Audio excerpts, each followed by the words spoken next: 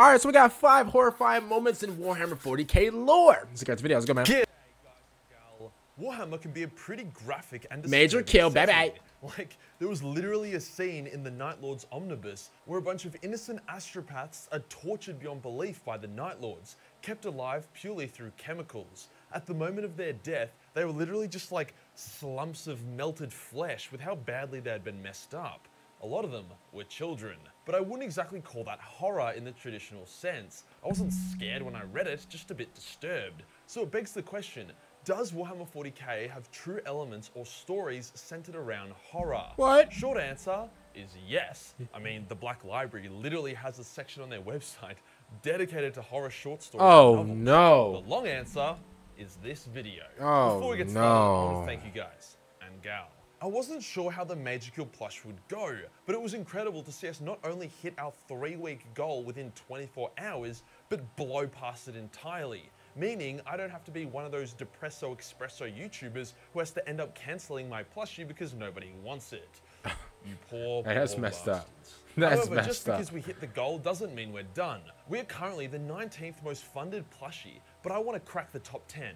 Okay. We have 15 days to overtake the gay T-Rex. Okay, so what? the Oh my lesbian god! Oh T-Rex, my and goodness most gracious! powerful Oh of wow! all, Why the is promoting this? I want to say this, bro. T-Rex. Bro, After those he 15 talking about days, some. this Oh guy well, is you know, gone it's horror forever. film, but it's not Never really, coming back again. So horror grab him like as that. a Bro, cute first of distant all, that companion, first thing that he or, said, like a the whole sturdy thing where it's toy like for your mainly kids, children the and they're shield is melted or actually whatever. supposed to First come of all, off, YouTube, relax. he's talking about Or Warhammer. That's a as game, by the cuddle way. buddy to help you Brother, forget the cravings what? for the warmth of a female's What touch. are To top it all the off, children if got you buy melted a by plushie whom? and send me the What are we receipt or talking confirmation about? email, And this I'll is send you a horror, right? He's custom talking about video some torture and message all just this. for you. Could be See, this birthday is what I'm wishes, saying, could be a bro. question, When I get too or could deep into just this be me Warhammer talking lore, absolute shite. It's mostly just I me think I'm talking learning shit. too much. So there you go, plushie and discount. I think I'm cameo learning a at little all bit the too one much, y'all. purchase. I'm gonna be Today honest we'll with go you. over 5 moments, characters, themes, or whatever from Warhammer 40k that inspires genuine horror. Oh, they no. won't necessarily have to come from a horror book or I'm learning too story. much, y'all. Let's get into it. Let's get into it. The first horrifying on this list involves spiders. I'm not a fan of spiders, as I'm sure many of you are also not, so this one hits home a bit harder. In the Bequin Saga, which is the 3rd trilogy for the Inquisition series, we follow the perspective of a blank clone of Elizabeth Bequin, Eisenhorn's old companion. She's in an elite society that claims it's a training ground for Inquisitors, but it's actually the opposite. As such, we gather a lot of things are wrong. Clues here and there that point towards there being a sinister force behind the entire society. Then there is the super creepy way some society members' voices crackle when they talk. It's uncovered that the people with the crackly voices have pretty overpowered abilities that allow them to project powerful forms of energy to destroy their enemies. Hey, that's pretty cool. No, it's like not. Dragon Ball Z, until we discover the source of those powers. See, the society would clone a blank, train that clone, and then once they were ready, shove a big magic spider down their throat that would live inside their body, with the crackling voice being the reverb of the lungs against the spider within them. We find this out as an Emperor's Children Psyker kills one of the society members by forcefully extracting the spider and crushing it. The clone of Bequin obviously feels pretty sick seeing this, as the society intended to put a spider in her as well. Oh hell no. Nope. Nope. I promise you, bro. Never, bro. I don't care how many men or women is holding my arms apart like this, bro, while they're trying to put a spider down my throat. Bro, I'ma fight. I'm gonna be honest with you, bro. There's no way in hell this thing is going down my throat. There's no way. No, bro. I gotta fight, bro. I don't care if they got my arms and legs just strapped to a table, bro. I'm gonna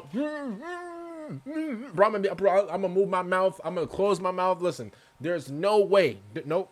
No. There's no shot a spider of this length is going to my mouth. Now, if it's like one of those little tiny little spiders or whatever, you know, then boom, I'll just swallow it like it's some type of like Tylenol pill or something like that. But there's no way this thing right here is no, bro. No, bro. I'm gonna be, bro, man. I'll chomp that spider before it goes down my throat, and then I'll spit it out. There's no way. There's no way. I'm sorry, bro. That's disgusting. Before shit went down and her true adventure began. The horror element here is the build-up. We know something is wrong. We know there is something sinister going on, and we think we might be just starting to figure it out, then bam! Fucking 8-legged freak out of nowhere! In before one of you retards eats a spider so you can try become Goku. The Necrons are a bit of a two-sided coin.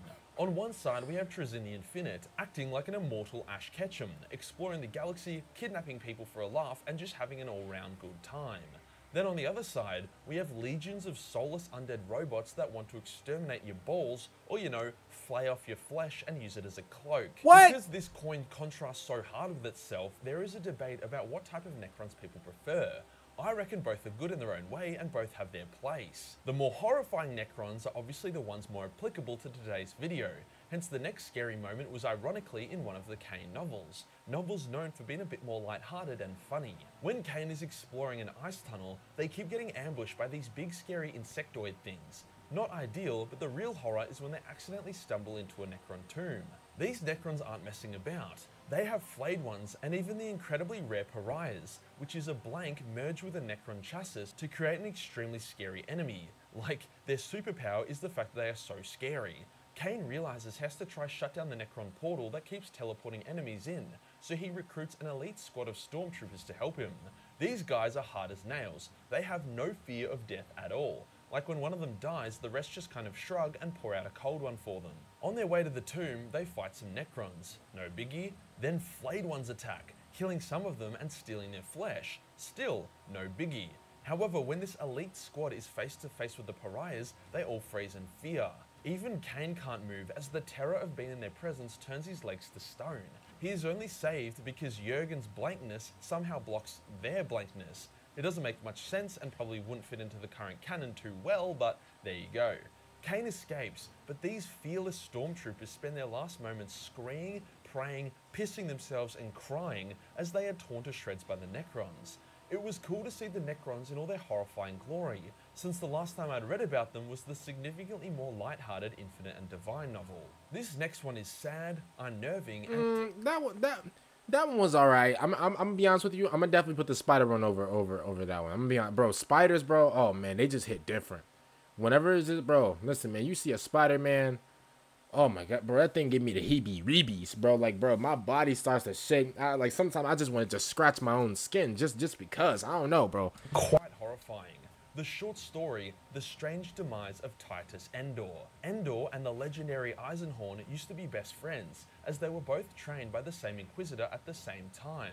Endor was quite the handsome, charming go-getter, whilst Eisenhorn was the reserved, quiet achiever. Their Inquisitor Master was infected with cerebral worms, which is basically Warhammer's very grimdark version of Alzheimer's. Basically, worms infest your brain and nervous system, eating away at your brain matter, causing your memories to merge and distort until eventually they eat your way out of you as you die. You can literally see the worms dancing behind someone's eyes if they have it. Eisenhorn and Endor were by their master's side until the end, at which point they both went off to have successful careers. Eventually, Endor fucks up and ruins his career and friendship with Eisenhorn, going off by himself to do lower grade Inquisitor work. This is where the short story begins. His current assignment is going after a target in a city, trying to find clues as to his whereabouts. The way the story is written is quite jarring, with sections seemingly missing, almost as if there's gaps in Endor's memory, as well as Endor himself having a strange and borderline senile thought process. He doesn't know where his assistant Inquisitor is. He acts stalkerish and creepy to a girl he meets as he tricks himself into thinking she is a clue into finding his target. It just kind of gets more and more fragmented as the story goes on. Oh man, he got that, bro. He got the worms, bro. Y'all know the worms that go into the apples and stuff like that you give to the teachers. Oh man, he got those type of worms, bro. And I'm not talking about the gimme worms, bro. He got, oh man, they didn't chewed half of it, bro. His memory is corrupted like a PlayStation 3. Oh my goodness. He often thinks about an experience he had younger in life, where he survived an attack by an alien beast. However, the legend goes that eventually that beast will return, no matter where he goes, to finish him off. Oh wow. Eventually, his assistant Inquisitor arrives after being spam called by Endor, and he cracks the shits, telling Endor to stop bothering him as he is now a full Inquisitor and Endor hasn't been one for years. This upsets and confuses Endor, but he doesn't let it get him down. He continues his investigation, which by this point has all blended into a confusing mess. Sometime later, while he is watching a play as part of his investigation, his assistant Inquisitor arrives and starts apologizing to Endor, saying he had tests run on him and that they found cerebral worms in Endor's brain. Okay. He says he wishes he was there for him and can make him comfortable in his last few months. Endor brushes this off as he is too busy with his investigation. The assistant Inquisitor, who turns out to have been a full Inquisitor for years after being promoted by Endor himself, sadly leaves. Endor then realizes he is totally alone in the Opera House before he sees the monster of his past approach and puts him out of his misery. Oh! Obviously, the monster was just a metaphor and hallucination for the worms, who finally ate their way out of his brain, killing him. The investigation he had been running had been solved years ago, with fragments of it merging with his current memory, creating false clues and false leads. It was a creepy, sad story to read. Bro, that's like some that sounds like a Netflix plot. That sounds like a dude that that legit sounds like a Netflix plot of how a guy will have like some type of like sickness in his head, which is like actual worms and stuff like that, messing with his memory, which also messes up with like his brain, which also messes up with his like actual like reality and stuff like that. And then come to find out, like the person finds out that the guy is sick and tries to save him, but then the guy that's sick is like, "Yo, I'm good. Like, bro, get out the way. I'm trying to watch the Brady Bunch." And then the worms got him. That's tough. Leaving you feel deflated. That's especially tough. as it speaks of Endor as a man who had so much potential and was so bright in his youth, but it all went to shit and he died a horrible death. Dang, It's bro. theorized I kind of that feel by bad, Ironhorn bro. and Endor being so close to their master as the worms took him, that is what infected Endor. The fact that he was paranoid about a Xeno monster hunting him the whole time helped tick this into the element of horror. Not to mention, when someone has cerebral worms, you can see them swimming around in their eyes. Cosmic horror is a tough one to write about. It's also kind of tough to describe. A lot of people think that the Warp or that the Tyranids are cosmic horror, and they kinda are, but not really. See, we can kind of understand the Warp in our own way. The Chaos Gods have pages of lore detailing their past, present, and even future. The Tyranids are also understandable, with the hive mind having been witnessed and even wounded by various events within the galaxy. But to say that Warhammer 40k doesn't have cosmic horror would be like saying transgender athletes don't have a physical advantage over people born as female. It's just incorrect. Various worlds have unexplained SCP-like entities on them, whilst the Halo Stars are a thing. The Halo Stars, for those that don't know, are a terrifying section on the border of known space. The Necron Empire within it went insane and all became flayed ones. The worlds within them are impossible to exterminatus, and the Tyranid hive fleet that through it developed a lot of problems. The best part is that Chaos doesn't even have a purchase there. It isn't a Chaos realm. It's a Lovecraftian section of space where things that even the Chaos Gods fear reside.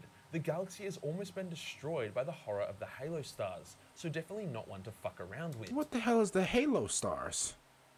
Oh my, bro, bro, like every single day, bro, I'm learning something. Like it's always like this that leads up to this, and then like it's, bro, I'm thinking that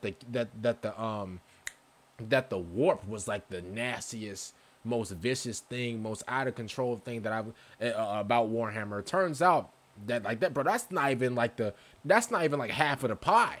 As a matter of fact, bro, that's just how you make the pie. We haven't even made the pie yet. Like, bro, what? Like, there's it's just like once you find or like once you hear something extreme about like something that's going on in Warhammer, there's always something worse and worse and worse and worse. And like, I'm gonna be honest with you, I kind of like that. Now listen, I'm not a psychopath or nothing like that, thank God. But at the end of the day, like hearing all these like, you know, new and, you know, dark things and stuff like that. Obviously, you guys know, man, I'm a man of God. I don't really get into all that little freaky deaky stuff. But I can't lie to you, bro. It's definitely interesting. I'll definitely admit that. Another bit it's definitely is the interesting. Well of Eternity, an anomaly within the Warp that even Tzeentch is too scared to get close to. Instead, the God of Change, arguably the most powerful being in existence, has been steadily throwing greater demons into it to see what happens. Only Kairos Fateweaver was ever able to emerge, now with severe retardation, 2 heads, and the ability to see the past. Wait, so bro got thrown? Wait, whoa. So wait, he got thrown into the thing, and then he came out with 2 heads? What? Wait. I'm going back. Wait, hold up. My bad. Hold up. We a little bit more. Hold up. I'm going back a little bit. Hold up, y'all. Arguably the most powerful being in existence, has been steadily throwing greater demons into it to see what happens. Only Kairos Fate Weaver was ever able to emerge, now with severe retardation, 2 heads, and the ability to see the past and future simultaneously. As you can imagine, he doesn't make for very good company. I love this shit. Stuff that the gods of chaos and even the Tyranid hive mind know very little about. It opens up so many possibilities. Is there another realm where the old gods of the universe reside, locked away but leaking their influence into real space? Is this what the Rundung were, a race so powerful due to their cosmic horror that the Emperor had to let the Void Dragon fight them like a fucking legendary Pokemon? I like not knowing everything, and I like there being room to let my imagination run wild in the most horrifying of ways. And finally, speaking of the Halo stars, we have the Halo devices. These Xeno devices found by rogue traders within the Halo stars seem cool, giving you immortality and superpowers. Not bad, until we get to the side effects, and boy are there some fucking side effects. Sure, the first little while using it is good, your body is purged of all imperfections and impurities, and you can even regrow lost limbs. This is the honeymoon stage, as the device sinks into your flesh and becomes one with you.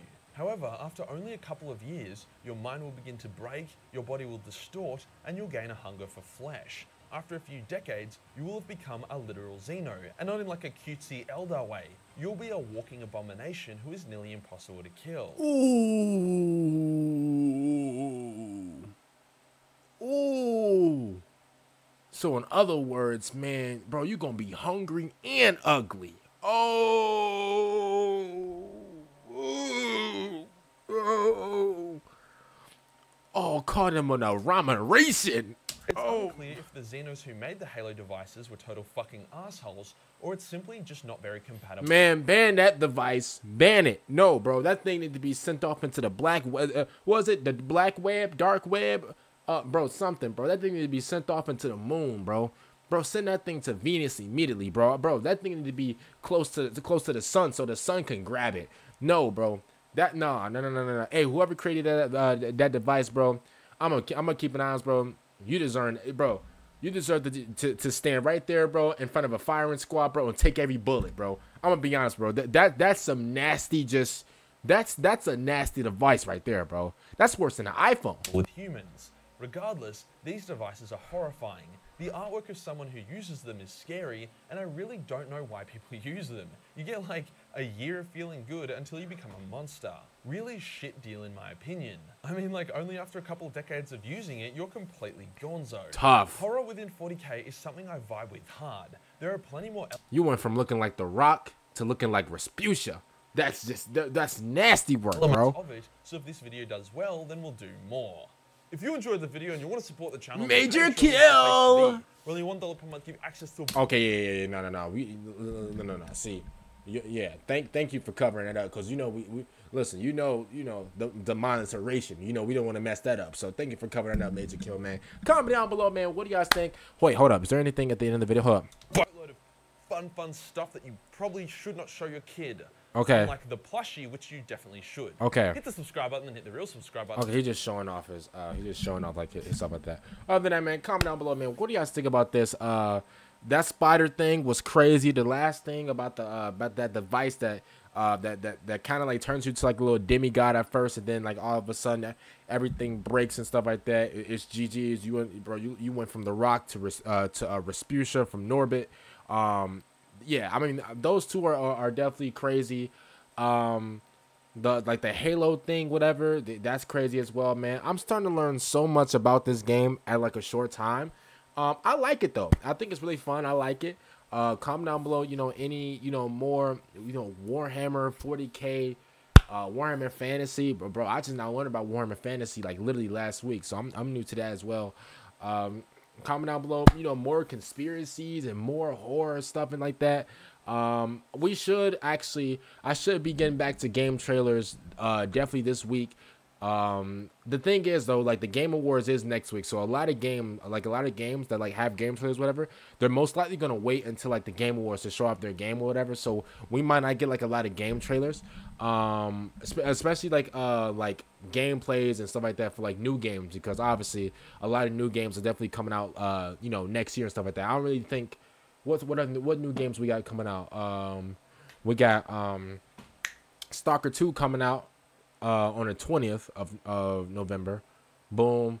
The Indiana Jones game, I think that's coming out in December as well. But that's like the only two new games, only two new popular games that are coming out. So we're definitely gonna check those games out. And then we got the Game Awards next year, man. Hopefully that GTA 6 can definitely drop off. But I'm gonna definitely put Warhammer. I'm gonna give you guys like a Warhammer video every single day. It might not be. I would try to give you guys like 1 or 2, maybe 3 Warhammer videos a day. But like whenever like we have like the game trailers and the Game Awards, yeah, and oh, the Game Awards voting, we gotta do that obviously. I think we're on like a 3rd anniversary of doing like the whole Game Awards voting, whatever. So we can definitely do that as well if you guys want me to. Other than that, man, bro, listen. This November and this December is gonna be very, very, very busy for this channel. So hopefully, you guys, you know, liking the content over here, man. Make sure you guys again like the video, subscribe to the channel if you guys are new, and I'll see you guys later for the next one out. And I'm gonna see you guys later for the next one out. And peace out.